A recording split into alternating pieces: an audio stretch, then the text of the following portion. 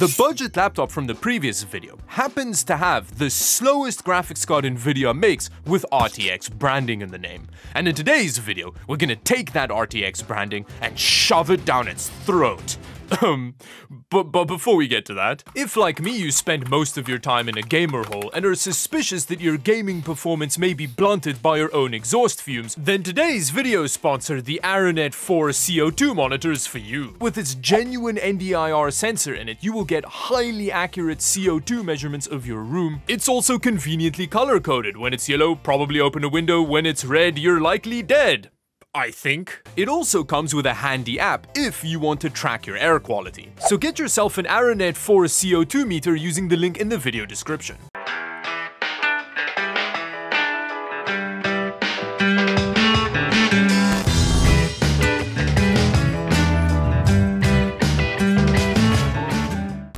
Now the graphics card in question is the RTX 2050, a mobile GPU based on the same GA107 die in the RTX 3050. Except there are a few key differences. Nvidia did cut the memory bus in half, something they're a huge fan of doing, and they also reduced the core frequency to hit lower power draw targets, leading to decently worse performance apparently, something I will be confirming in this video by occasionally comparing it to this Asus laptop that has an RTX 3050 in it. Now comparing GPUs and laptops is kinda difficult because all the laptops have different hardware configurations, but if anything the 2050 based laptops have the advantage here, so we'll see how it goes. Anyway, before we get to the testing, I did upgrade the RAM configuration in the HP laptop from the hedonous single 8GB stick to a 32GB dual channel kit, because you know, we want to be nice to the graphics card, give it a chance to succeed and all that. So let's get to the testing. So this is the best way to use a gaming laptop.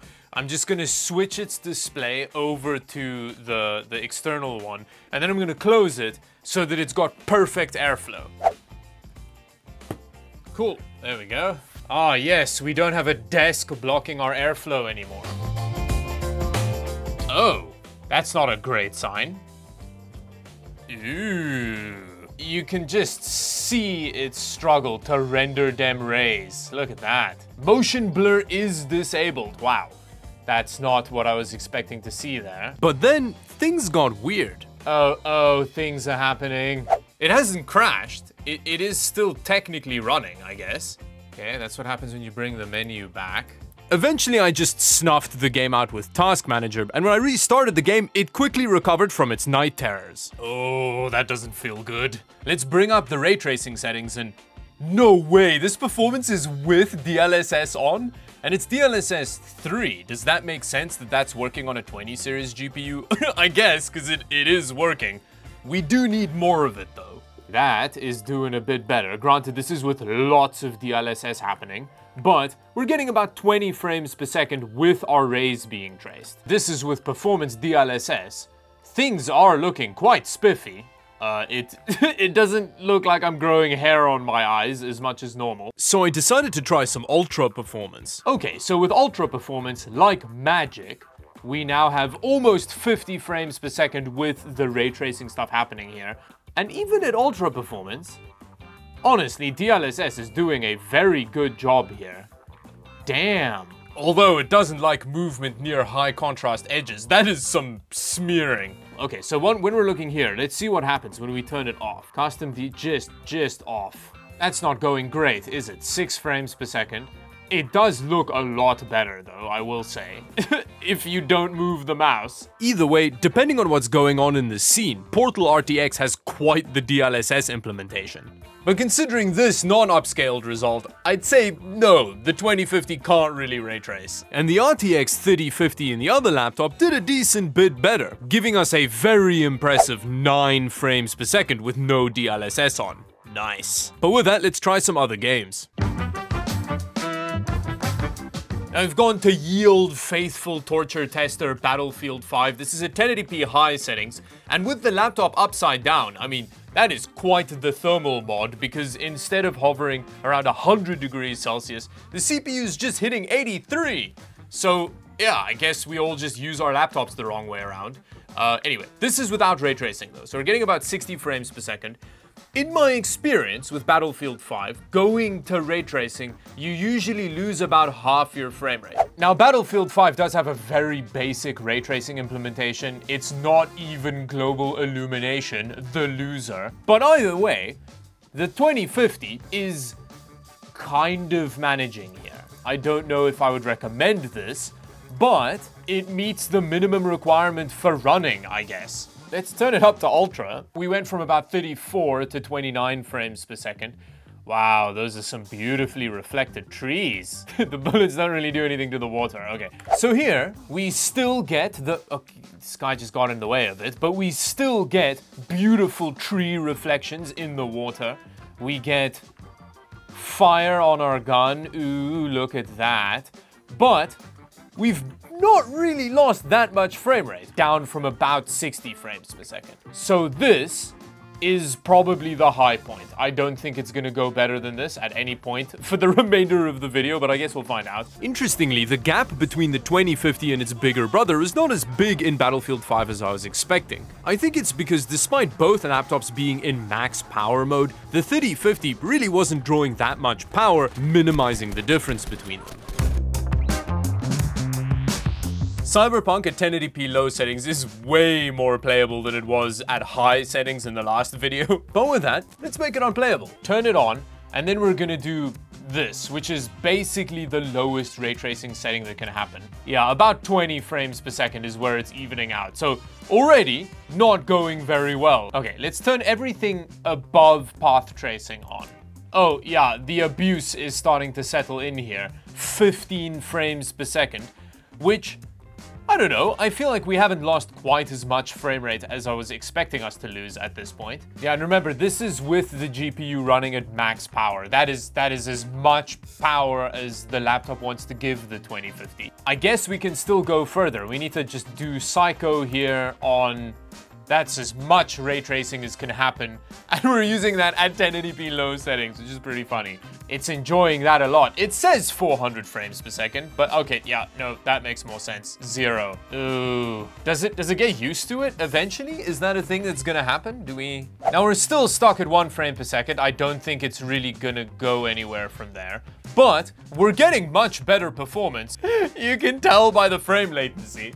That it is... Whoa, look at that! We've gone from almost 2,000 down to 700 milliseconds. Yeah, this is playable now. I then outsourced some of the work to AI, hoping to get another frame or two. So there's a lot of AI technology going into making this run better now. It's in fact running 400% better than it was before. And this is with performance DLSS, which has made the graphics go all cartoony looking. Okay, I feel like maybe we need to do ultra performance. Is that... Yeah, that's as low as it'll go. Oh, damn, that spear. It doesn't like fast movement very much, but with ultra performance DLSS and psycho ray tracing, we're actually getting about 30 frames per second. Ooh, it looks like complete butt cheeks. You know what? Ray tracing has nothing to do with making the game look better. It's all about the EP of pressing the Psycho button and having your system be able to run it. And even with by far the least powerful RTX graphics card, it is playable with the Psycho button. But there was still one thing left to do for even more frame rate. Now the game's starting to look real nice. So this is the lowest resolution the game supports with ultra performance DLSS. So the actual render resolution is going to be like 3 by 4 pixels here. And yeah, I don't know. I don't think you can tell at all. This looks very good. Again, not a huge difference between these GPUs, but interestingly, with Cyberpunk, the 3050 is drawing more power than it was with Battlefield 5. Now, I also want to give Quake 2 RTX a quick try because it's always hilarious how much frame rate you lose. We're currently sitting at 1,000 frames per second because this game is older than my grandma.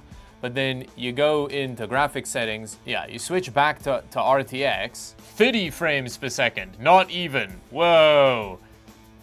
It does look so much better though. I keep saying this, but I feel like this is ray tracing's best use case, is going back and making old video games all sexy for us.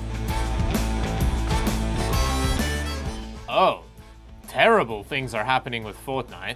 Ooh, at 1080p low settings with epic draw distance, Fortnite's doing some weird stuff, real seizure-y here. So it's been a while and it's kind of evened out, and now we're getting a reasonable frame rate, but with big movements and stuff, it is still pretty stuttery.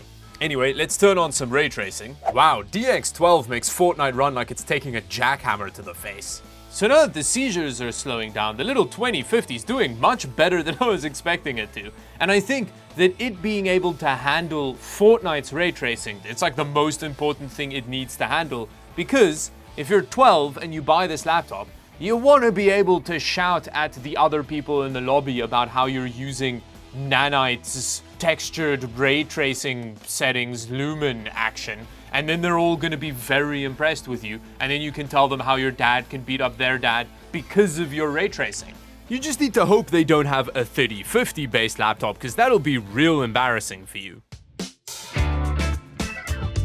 I also wanted to try Control because I think this is one of the early ray tracing games. Depending on where we're looking, we're in the 50s. So yeah, I don't know. This 2050 is really not a very powerful GPU on medium. Less than half. It's not quite half the frame rate we lost, so not too bad. And for that, you get some remarkably shiny concrete. Now this game also has some DLSS going for it, and I like how it implements it. It doesn't give you like performance or whatever, it just shows you the render resolution.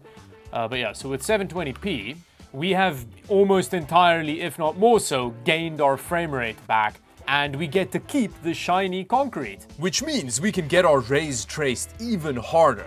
Now with the concrete even shinier, we're still getting the same frame rate we did with native resolution without ray tracing. DLSS, when there isn't a huge difference between the render resolution and the resolution that you're actually using, it looks decent, you know, it looks good. Weirdly, Control was the only game where the 2050 marginally outperformed the 3050, which could be maybe down to those additional RT cores. And with that, what did we learn in today's video? Well, if you're real desperate to have your rays traced and don't mind some hairy eyeballs, you can just about get away with ray tracing on the least powerful RTX graphics card Nvidia offers. Which brings me to the end of the video. Thank you for watching, and until the next one, bye bye.